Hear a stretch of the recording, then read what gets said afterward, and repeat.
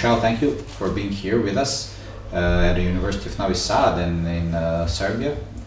And for years we recognized that we are not so big country, and our academic community is not so large. So we have to follow the rules created by the big universities and countries and so on. But anyhow, we wanted to contribute to the truth about what we are following. We have to follow, we will follow, but we have to know what we are following. So the story is about university rankings. Whenever we are in at a media, or when somebody publish a new list of universities, it appears somehow that media is very interested in where is our university, where is University of Belgrade, Kragujevac, Niš, and so on. But we want to speak about is there only truth in that story or not so? Because we want to know that. We will follow, but we want to know that. Yeah, that's a really good question. And first of all, it's been wonderful being here at Novi Sad. And I think rankings, how I got interested in rankings is I work at the University of British Columbia, which is a top ranked institution. And so every meeting started with we're up in the rankings. And so I'd clap and then say, okay, I'm an academic. I need to know what I'm clapping for. I need to start doing some research in this. And I realized some real problems. One, that rankings aren't about research, they're media products, and they sell media, right? And that so the rankings, when we talk about universities, often, they're the number between a ranking of number 25 and 26 might be really small, but it can have a significant influence on that university. So I think that rankings, the problem with rankings, and I'm talking about the global university rankings, particularly what's called the Big Three, the ARWU, the Times Higher Education, and the QS, is they're taking universities with diverse missions and throwing them all together and ranking them. And so I started off at a small college in Canada, really good college, focus on teaching. Later on, I went to another university. Eventually, I did my PhD at University of Toronto. One university wasn't better than the other. They were different. So Red Deer, where I started, was really, really good for teaching. They didn't offer a PhD, but they were really good at teaching. When I started teaching at University of British Columbia, one of the first things I was told was, focus less on teaching, focus less on your students, you need to focus on research and publications, right? And UBC is a very good university, but is it the best at everything? No, it depends what a person wants. And so that's where I think rankings are problematic, the ones that are used. And also, what worries me about rankings is I think it's narrowing knowledge. And so as academics, we're supposed to be about expanding knowledge and about having conversations with each other and introducing each other to new ways of thinking. But what rankings look at is only research in English. They look mainly at journal articles, less at books. And they're looking often at entrepreneurial fields, which are important, but there's other fields that are important as well. And so I think rankings are looking at education as just an economic good. I think education is also a public good, and it's looking at how do we prepare people to be good citizens, to be part of democracy. And rankings don't look at those things. So you could have a really highly ranked university, but it may be that they're investing in companies that are really problematic in terms of human rights, or they're not looking at any of those issues. So I think we have to look more holistically. Yeah. So you mentioned the problem about research and education. Thanks to the research, universities are highly ranked. But what about education? Because we are sending kids to study at the best university to have best teachers, not the best researchers. Yeah, I think that's a really good point. If you look at things like the ARWU ranking, they look at the number of Nobel Prize winners on faculty or alumni.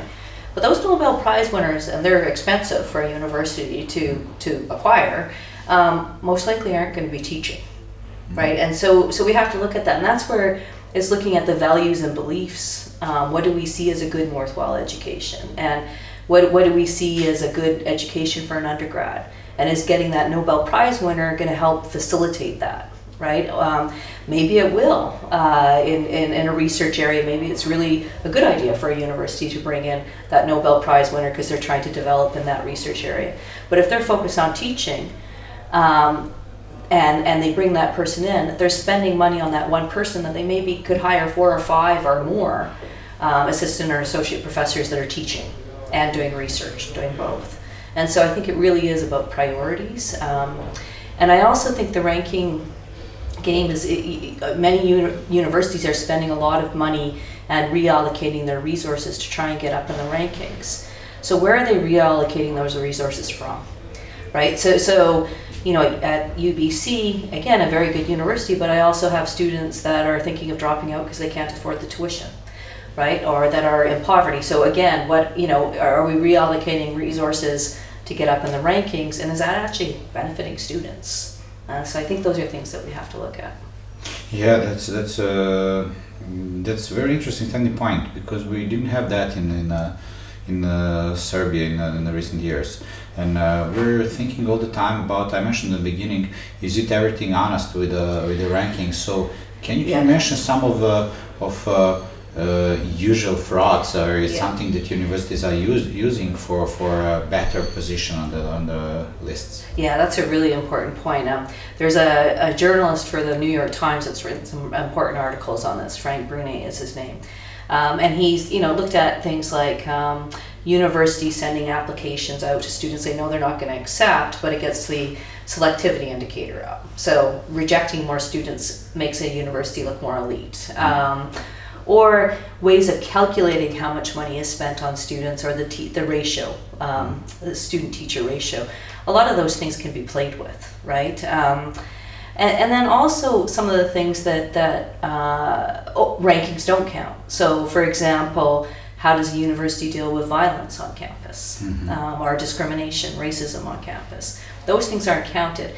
Some argue that actually universities are almost incentivized to suppress those things rather than deal with them, because so much is on reputation, but reputation is different than what's actually happening in an institution, right? And so I think that's important to look at. But that's a huge risk for them, because one day it may appear that one accident in a campus will decrease the interest for the university seriously.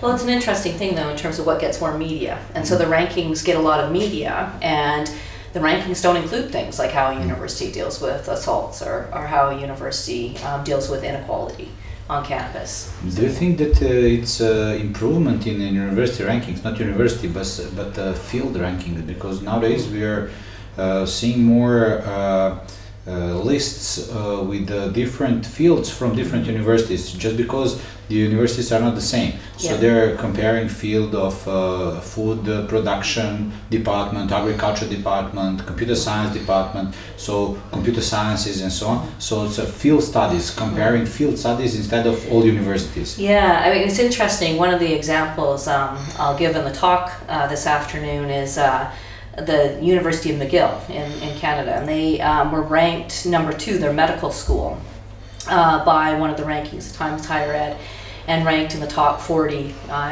in the world. And this is just the medical school. At the same time they had such a high ranking, they were under probation by the Canadian Medical Education Society. So here you have the rankers ranking them really high based on number of publications, right, and then the amount of money they bring in for research.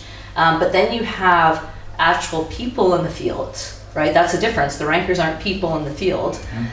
People in the field, medical researchers saying, okay, this school of medicine has some issues they need to deal with, including lack of supervision for medical residents. So there were some pretty serious issues. I mean, they are off probation, but just the difference between here's people in the field, right, saying there's issues here, and then you have rankers who have their background's not in that area, saying, oh, this is a great medical school.